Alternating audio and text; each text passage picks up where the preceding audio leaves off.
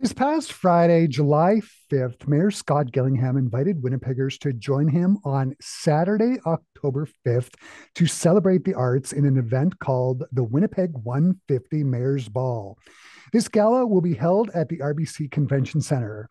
This fundraiser will raise money for four of Winnipeg's most recognized arts organizations: the Winnipeg Symphony Orchestra, the Royal Winnipeg Ballet, Manitoba Opera, and the Royal Manitoba Theatre Centre. Since the COVID pandemic, arts organizations across the country have been fighting to get audience numbers up to pre pandemic levels. The process has been hard fought, but there is cause for optimism as audience numbers do seem to be climbing. The Winnipeg 150 Mayor's Ball is a fantastic opportunity to bask in the wealth of artistic depth the city of Winnipeg has. And joining me here over Zoom to talk about the gala, I am joined by Winnipeg Symphony Orchestra Executive Director Angela Birdsell. Hey, Angela, nice to meet you here over Zoom. Hi, Chris. Nice to finally meet you well, I was going to say over person, but on Zoom as well. Virtually. Mm-hmm. So I have to ask, I was just thinking about this. You became the ED of the Winnipeg Symphony Orchestra in 2021, sort of right in the middle of the pandemic. I can't think of a more tricky situation to be plunged into.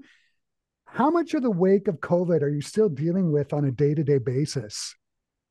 Very much, we're still very much feeling the repercussions. And I've been on your show before, talking about, sort of quite in depth about, some of the things that led to the post-pandemic reality. I joined just as the WSO was preparing to go into its first full season of concerts, but you might remember that in that first full season there was the Omicron virus that hit Yeah. in January. So we were actually even preparing to resume the Netherlands tour plans. But then again, organizations, concerts started dropping off again. So it was a year of, pardon the word, pivoting. The production team was spacing people, rows and seats between groups of people, if folks remember those realities. And it was very much just a stop, drop, and roll kind of year. Like, we got very used to dealing with unforeseen circumstances. So that was the first year. And then my second year on the job was, sort of looking at the fact that, and you'll recall in that first year, we were still receiving wage and rent subsidies. The federal government had extended them into that year. So it was a great year in the sense that we were able to absorb some of the immediate post-pandemic shockwaves that still kind of pervaded the industry. And then that second year, we had reserves set aside that the board very smartly, required us to set aside, because we knew that, we should really not expect more than a 60% audience return. And that's almost exactly how it panned out. Mm. In that first year. And now my third year has just passed. And so that year was a year in which, this past year, we're still riding a little bit on the fumes from those COVID reserves, but we're not back at full force. So we're still hovering around 63, 64%. And that is happening across the country. I mean, there was just recently a Globe and Mail article where arts organizations of all shapes and sizes are reeling. The COVID runway is long. So just to remind listeners that of all of the industry sectors, finance, transportation, the hospitality industries, retail, et cetera, the arts are the worst hit. And Mm. of the arts, the performing arts are increasingly continue to be the worst hit because we are heavily reliant on in-person ticket sales. So what we're experiencing here, along with other Winnipeg organizations, is again very, very common across the country. So I think we'll have hit maybe 63% in the year that just passed. The good news is subscription numbers are expected to exceed last year and exceed our target of this year. So thank you, everyone who's been renewing subscriptions. But we don't know if we will ever be back at the pre-pandemic subscription levels. Buyer habits have changed, et cetera. We don't know we can't count on what our revenue is going to be early on in the year. We have to wait until that final single ticket has sold at the end of the year. So it's still, we're not, as I said at the press conference, we're still not out of deep waters yet. We're grateful that the federal government has stepped up and provided an additional COVID runway for the 3 prairie provinces, which, by the way, as a region, are the worst hit in all of the rest of the country. And so we're gratified. We're gratified that the provincial government has increased support to Manitoba Arts Council and to a number of arts sectors. We're continuing our advocacy because it's still not going to quite meet our needs for this coming year. We're reaching out to our donors. And again, we're reaching out to audiences to say, you know, we've got amazing offerings. We've been able to, you know, be very creative with the resources that we have, the limited resources. We've cut every possible penny we can. And folks are going to be taking a hit, there's no question, across the organization, but we're very, very optimistic. And I'm so thrilled with the announcement of this mayor's ball because the city understands how important the arts and culture are to our community and to the downtown area.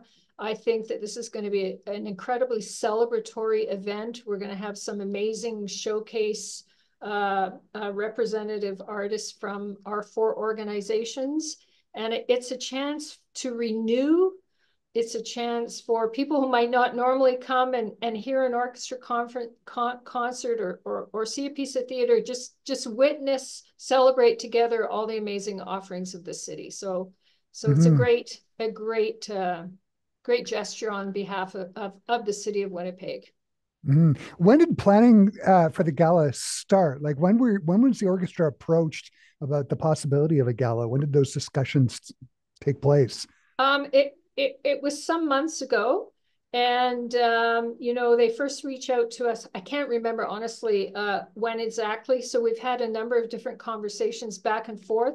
I know some organizations have their own galas, and I think that, you know, they've been very careful about the timing of this so as not to interfere. The Winnipeg Symphony Orchestra does not do a gala. I mean, it's partly we did an assessment. It's a twofold reason. We did an assessment of return on investment when it comes to the stewardship, the amount of staff resources that go in, and the return on investment. And we just found that it's a very low return on investment of our staff time. But the real reason is this. We're an organization that produces 70 events a year. Now, obviously, it's not all the same people that come out to 70 events, but many of our patrons come to 10 or 15 of our concerts a year. So to ask them to come out again to support a gala, we just feel is asking a lot of our patrons. If you're an art gallery or if you're a university or a hospital foundation, you don't pull your people together 15 times a year to come to an event. So it kind of makes sense for certain types of organizations to bring their stakeholders together, their supporters, for a huge gala. But for the orchestra, we're all about music already. We're all about people coming out to a live performance. And so we really work hard to capture our patrons and our donors at our concert events and encourage them to support in other ways if they're able. So we're thrilled that the mayor's doing this because, again, like I say, it's a shared resources. We've been in conversation with our partner organizations about a beautiful offering that we're planning to present at this gala. I think it's going to be gorgeous. It's going to be exciting. It's going to be moving. It's going to really showcase our organizations. Yeah. And one of the things I was reading when I was prepping for the interview was there was this Winnipeg Arts Council report that came out that said the arts are worth $1.6 billion in GDP for the province. We're really punching above our weight here in Winnipeg. Why do you think the arts are so vibrant here? And especially knowing what you know now, leading a substantial arts organization, why do you think the arts sector here is so vibrant? Well, the why is a very good question. I remember I spent some time in Regina, and when I worked for the Saskatchewan Arts Board, and you know, we would marvel at the fact that in the city like Regina, people would come out at 40 below zero to see New Dance Horizons, contemporary dance, really edgy, cutting edge experimental work. And I think that that is particularly a prairies thing. It's the same with our Winnipeg New Music Festival. I mean, it's the coldest week in January and people will come out 6 nights, Yeah, yeah. almost 6 consecutive nights and park far away, and you'll walk through the cold just because they love the New Music Festival so much. We're tough people here on the prairies, and frankly, the weather's kind of a source of pride to us. And but I think it's also the fact that we're geographically so isolated. And so we make our own fun, so to speak, and we do it very, very well. I mean, as we all know, visiting conductors come, or artists from other, who have performed with orchestras all over the world, and they do a double take as soon as our orchestra tunes up and plays, because they absolutely can't believe the quality of the Winnipeg Symphony Orchestra. And I think the same goes for the Royal Winnipeg Ballet and the RMTC and Manitoba Opera. So why is that?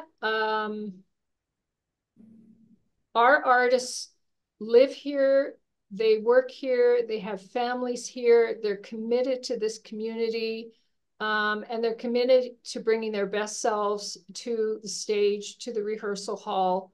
So that's one thing. And I'll just backtrack a little bit on your statistic about the 1.6 billion. Not only is that true in terms of GDP, so direct benefits of ticket buying publics, and they attract donations and they attract government funding, but also, all of the ancillary, things associated, babysitters and parking and restaurants. We know that the restaurants in downtown Winnipeg don't open on Monday nights because there's no arts going on. I mean, the arts organizations bring people year round. Festivals are great too, because they bring a critical mass and they celebrate, but our organizations bring people all year long to the downtown. We did, as the four of us have been working together, we figured out that we bring 1 million people to downtown Winnipeg.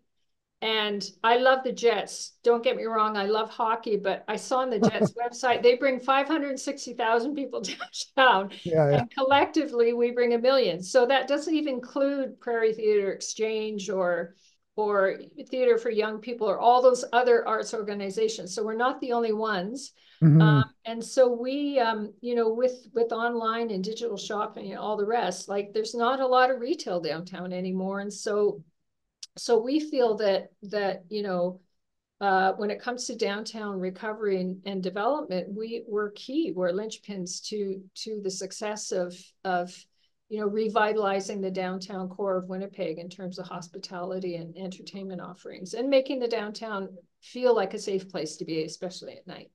Yeah, absolutely. The Mayor's Winnipeg 150 Gala for the Arts seems like it's going to be really special.